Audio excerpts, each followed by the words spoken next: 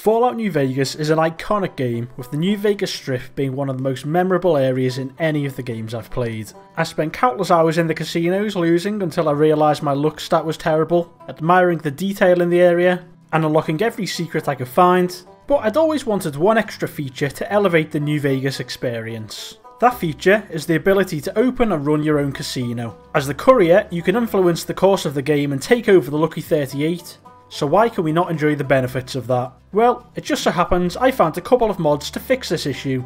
The new Bison Steve Hotel and Run the Lucky 38. Both of these mods let me redevelop these rundown casinos and turn them into profitable businesses which breathe brand new life into some neglected areas. And who better to take on the challenge than the hero of Nipton, Sheriff Lonesome Rhodes. After recently taking Nipton from a crumbling ruin and turn it into a secure town and popular rest stop, Rhodes hears about another town that has fallen on hard times. The resort town of Primm, which has fallen under control of recently escaped convicts. And so, on day one, Rhodes sets off to Primm to liberate the town. Warned by an NCR guard of the danger, he heads inside and gets attacked by Dust Brahmin and convicts, quickly dispatching them. With more danger inside the Bison Steve Hotel, Rhodes clears the hallways and fights a tough group of enemies in the main hall, just narrowly avoiding being turned into a barbecue and finishing the convict group's leader. With the hotel cleared of enemies, the captive Deputy Beagle is rescued, and when safely outside, mentions the old sheriff was killed. But Rhodes can't be in two towns at once, so it's time to get some outside help. Day 2, and after recovering from the fight, hears about a sheriff who was wrongly locked up in the local NCR prison. So it's time to break into the prison and free the sheriff from the convicts who are now running it. Arriving at the prison, Rhodes takes out a few guards on the outside before a brutal shootout in the prison cafeteria, and thanks to his amazing luck, manages to avoid injury and clears the room. With the room cleared, we can finally speak to Sheriff Myers, who agrees to take on the Primm job if we can clear his name with the NCR. And after a long walk, we arrive at the NCR base at the Mojave Outpost and have a meeting with Major Knight, who doesn't take much convincing that a new sheriff in Primm would help stabilise the region, and pardons Myers of his crimes. With that job done, we give the good news to Sheriff Myers and Primm is safer, and Rhodes is free to get on with the rebuilding work. Day 3, and after investigating around town, we find a descendant of the owners of the Bison Steve Hotel, and agree to help with the restoration work with the promise of becoming a co-owner. The first step is retrieving some blueprints locked away in a safe. With the blueprints collected, there's a clear plan on how to turn this old hotel into a state-of-the-art wasteland casino. The first step is to get the lights fixed, and it just so happens there's an old order for lights which was never delivered, so it's time to prepare for a trip to the New Vegas Strip to collect. And while on the long journey to the Strip, now is a great time to like and subscribe, which massively helps the channel out. And I'm happy to announce the launch of the ValePlaysGames Discord, where you can chat about all things Bethesda with me and this amazing community. And finally, you can now become a member of the ValePlaysGames channel, which comes with a few perks. Some fun custom badges for members which show up when you comment, you'll get producer credits on each of my videos, VIP Discord access, and for members with a PC, you'll get access to the saves I use in videos so you can start your own adventure or pick up where I left off. Day 4, and we arrive at New Vegas to pay a visit to the Gomorrah Casino, and a man named Nevada Slim who never bothered sending the lights Primm ordered. This dodgy looking fellow tries to double the order price, but with some shrewd bartering we secure the lights for 750 caps. Day 5, and after arriving back in Primm, we help clear up the damage and dirt in the Bison Steve, installing some makeshift lighting in the entrance, and knock down a wall to open a huge room containing a fountain, which is just the place for a casino to be opened. Day 6, and with the lights ordered, we still need furniture for the casino. A mysterious middleman offers us some furniture from Vault 3. There is a catch though, it's infested with fiends and he wants a briefcase in the vault as payment.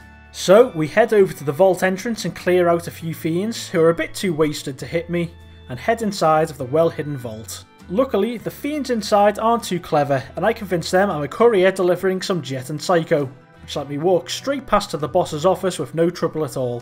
And for a few psychos, he's more than happy to let me take the briefcase. I quickly leave before they catch on to my tricks and head back to Primm. Day 7, and finally arriving back in town, I hand over the case asking no questions, worth it for some custom furniture, and the lights we ordered are finally delivered, so spend the day installing some fancy wall and ceiling lights. And even a custom chandelier which will be the centrepiece of the new casino room. Day 8, and with nothing to do until the furniture arrives, we need to address the issue that our casino has no kitchen. So head out to the location of an old tool shop near New Vegas, which unfortunately is inhabited by some robo-brains, so take them out for scrap parts. And after some searching, find kitchen grills which can be repurposed into a cooking station. Just ignore the green water they've been sitting in. Day 9, and after returning to Primm with the kitchen grills, we spend the day unpacking the furniture delivery, adding in comfortable seating in the hotel's main entrance, setting up a large restaurant with custom vault seating which just needs a kitchen to open, and adding in a bar area and extra seating in the large soon-to-be casino room. And it wouldn't be much of a hotel casino without a reception area. Day 10, and the casino is nearly ready for opening, but we find out the casino's custom chips were never delivered.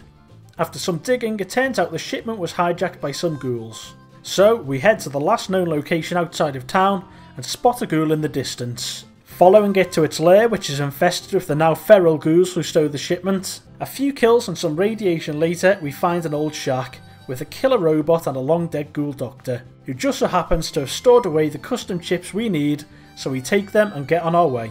Day 11, and after sleeping off the radiation, we get to work on the restaurant kitchen, installing the newly refurbished grills which we're hoping won't irradiate every customer who eats here, and even managed to fit 2 clean water sinks which use filtered rainwater collected from the roof. Day 12, and Rhodes thinks the casino needs custom artwork and signage to help it compete with New Vegas, so heads over to the strip to speak with a well-known artist in the area. The problem is he's struggling for inspiration and is contracted to stay on the strip, so we've got to take some pictures to help his imagination. Days 13 and 14 are spent travelling around various New Vegas landmarks to help our new artist friend. Starting at home with a picture of Bison Steve's current sign, followed by the Novak dinosaur thermometer, the Camp McCarran neon monstrosity, the most unappetising bottle of Sunset Sarsaparilla you're ever likely to see, and finally the Helios 1 sign. Day 15, and we return to Michelangelo with the inspirational pictures, and he gets to work on our new artwork. We then head back to Primm and spend the rest of the day setting up the casino,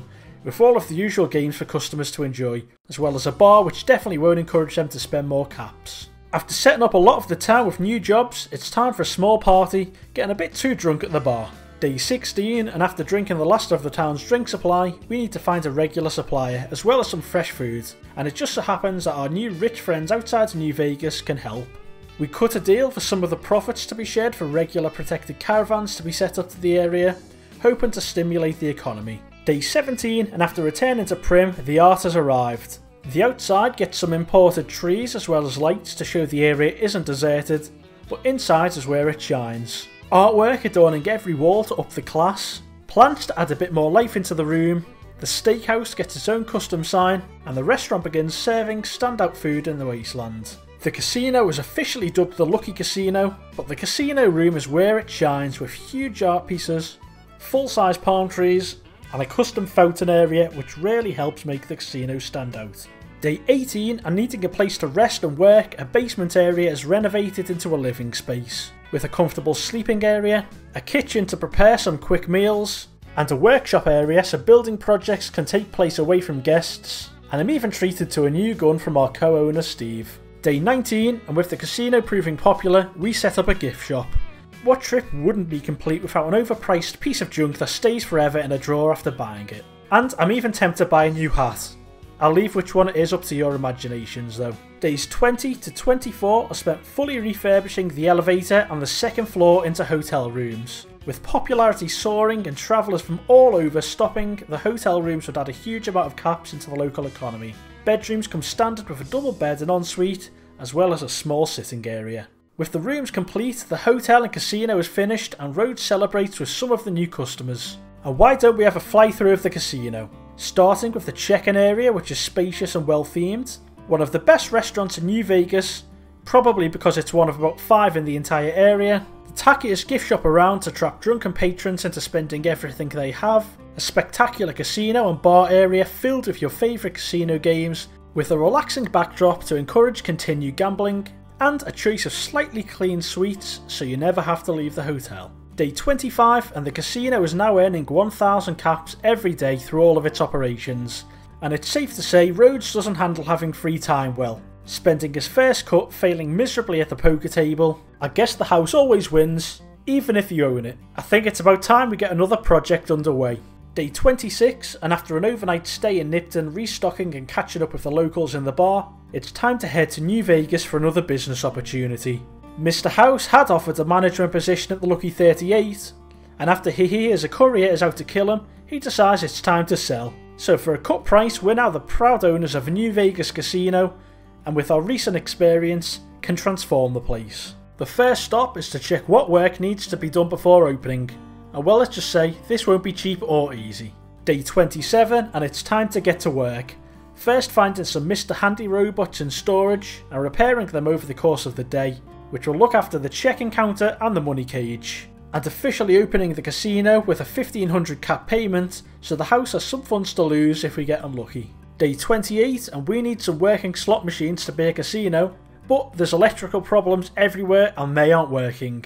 So we get to fixing the outlet for the slot machines and get them turned on to help with running costs. Checking running costs wasn't a great idea because we're currently in the red, and it's not surprising by looking at the casino. It's dirty, there's nothing going on, and the clientele are a bit on the creepy side. Luckily, we have a lot of potential upgrades available based on the blueprints and items we have in storage. They'll just cost a lot to complete. Day 29 is spent fixing the lights around the casino and enabling them to be turned on to the brightest setting. If it never goes dark inside, then customers won't feel the need to go to sleep and spend more gambling. Day 30, and it's time to do a deep clean of the place, getting the mystery stains out of the carpets and giving every surface some disinfectant. Who knows what went on in here before we took over. And with no bartenders, it's a long night serving drinks to the few customers we have, especially this one who hasn't left in days. Day 31, and it's time to dig the blackjack tables out of storage to help the atmosphere. Again, not cheap as the repairs to the Protectron dealers cost 1000 caps each, but at least the news is getting out that the casino is a fun place to be with a nice jump in attendance. And for the first time, we're making money, with 763 caps coming in daily to reinvest. Day 32, and the day is spent repairing a bartender, Mr. Handy, who requires no sleep, which is perfect for cost efficiency, and stocking the bar with some drinks and snacks, which don't last long, so we'll need to get a regular supplier set up. Day 33 is spent repairing another Mr. Handy, so we can sell various completely legal chems. Luckily, the NCR don't care too much what goes on behind closed doors, but again, the stock is sold out very quickly. We also spend time repairing the jukeboxes around the casino to add some much needed atmosphere. Day 34, and needing a regular drink, food and dodgy goods supplier, we head back to Primm to check on the Bison Steve casino. Talking to Steve to get another shipment contract set up that'll head to the New Vegas Strip, and collecting our share of the profit, which is proving to be quite the cap printing method. Of course, it'd be silly of me not to try and double the money I've earned. Well, maybe it was silly, as the dealer never seemed to lose. Day 35, and after an early morning walk of shame back to New Vegas, we take a relaxed day setting up the new shipments of booze and chems with the Mr. Handy cashiers, programming in the daily stock and cap prices. Day 36, and continuing to expand, the roulette protectrons are repaired and wheeled out to complete the casino's game expansion plan. Now there's something for everyone. But the success also attracts some unsavoury characters who manage to dig into the current vault room from a mole rat tunnel underground. Day 37, and with the casino attracting some high-end customers, the VIP lounge is refurbished, with a private seating area overlooking the rest of the casino, and its own bar. It's a great place to entertain people willing to spend big. So of course, Rhodes spends the night sucking up to them in the hopes they'll drop enough caps to spend on the next few upgrades. Days 38 to 41 are spent fixing up another VIP area, the membership only room of the Studio Club, a place where big spenders can relax with complimentary food and beverages, fully refurbished pool tables, and plenty of seating to relax in between casino visits. And it'd be rude not to have a private office in this area to make use of the quiet during a hard day's work. Day 42, and with daily profit reaching over 1000 caps, there's plenty of capital to reinvest. So a clean-up crew helps Rhodes to renovate the first floor of the casino, which holds a number of rooms for overnight visits. It's still a bit on the filthy side, and guests are conducting questionable experiments in the room, so this might need more work. Day 43, and with the guests' alcohol still nearly exploding, the guests are removed and floor 1 is renovated further to appeal to more cap-flush guests. With a robo-brain to keep rooms clean, and fully furnished rooms in a variety of styles, this should keep guests coming back time and time again for long stays. And it's already proven popular, with some of the guests using the Studio Club lounge. Day 44, and the bathhouse is cleaned up and repaired. Turned into a calm and relaxed environment to wind down after a long day. Equipped with a sauna and steam room and a huge luxury pool which needs more repairs due to low water pressure. It's still a great looking area to take a break though. Day 45, and with an ever increasing number of guests, food is becoming an issue, so the kitchen is refurbished. With a large serving area, plenty of room temperature and cold temperature storage, and plenty of cooking space capacity to future-proof the casino with enough food for any guests. Day 46, and the employee quarters are repaired so we can hire after running out of robot workers, featuring a very comfortable lounge area to rest before shifts, a kitchen and dining area to eat away from the chaos, and a number of private rooms which will come complimentary to anyone deciding to take a job.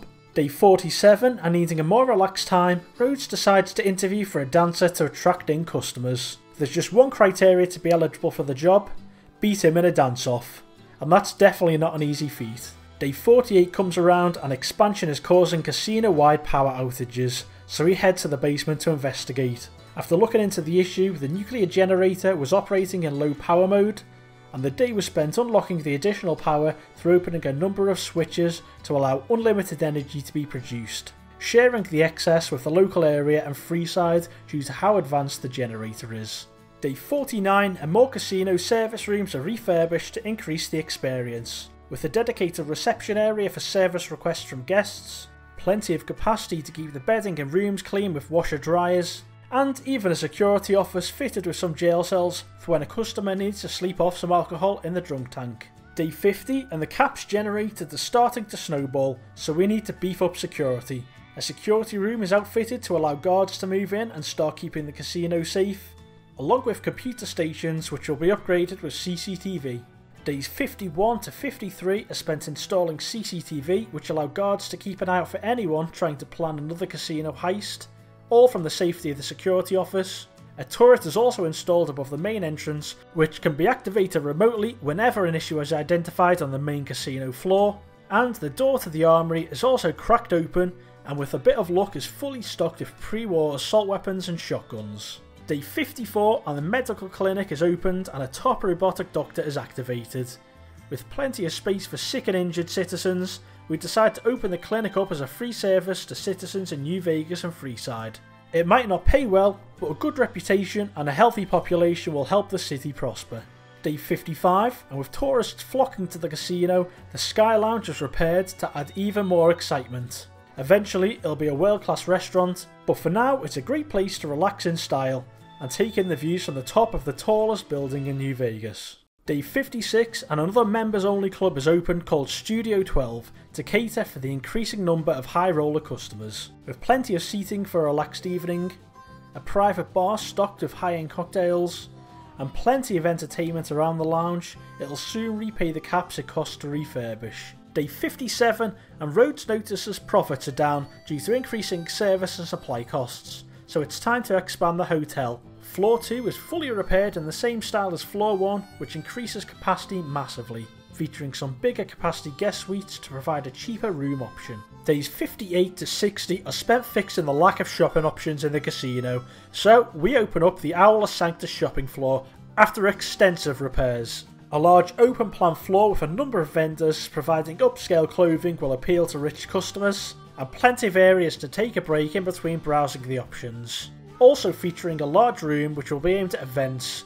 Forget drive-through weddings, get married here for exorbitant costs. Day 61, and even more entertainment is opened with a museum showcasing pre-war history, with exhibits focusing on pre-war technology and items, a section dedicated to the various cities and towns that have risen from the flames, and an exhibit showing off some questionable fashion that hasn't thankfully made a return in the Mojave. Day 62, and the engineers finally identify why the pool's water pressure is down, so we head out on a journey to the casino's water pumping station at Mr. House's old mansion. After talking to the NCR and offering to help, we head into the substation identified in the casino records and proceed to clear out the Mylark infestation. Eventually reaching the pumping station, which is in need of some maintenance, and with a guide to repair it, get the pump back in full working order. After a long journey back to the casino, head into the water facility, and with plenty of water flowing into the building, fill the pool and start distributing free water to Freeside to assist the humanitarian effort. Day 63, and an elevator is repaired which stops at a huge intact floor which features a conference room fit for a board of directors, plenty of space to incorporate officers, and an eerie voice which calls out from a server room which turns out to be the casino's AI. The AI shares plans from Mr. House to make the casino fully self-sufficient to decrease operating costs, and mentions a group of scientists who are in hiding who could assist in the transformation. With the scientists' last location marked on the map, Rhodes heads out on the road before stumbling across their town up in flames. The town was taken over by raiders and a gunfight breaks out. After a few close calls, the raiders are taken down and something in the distance catches my eye. A strange area full of greenery, something that stands out compared to the orange tint of the Mojave. Following the trail, we stumble across a bunker door and head inside to investigate. The bunker is strange and filled with technology Rhodes has never seen, full to the brim of scientists and soldiers who point me in the direction of the leader. Commander Primm gives a rundown on the group who identify themselves as the Enclave, and after getting rid of their old leader who was running a dictatorship, have been looking to redeem themselves.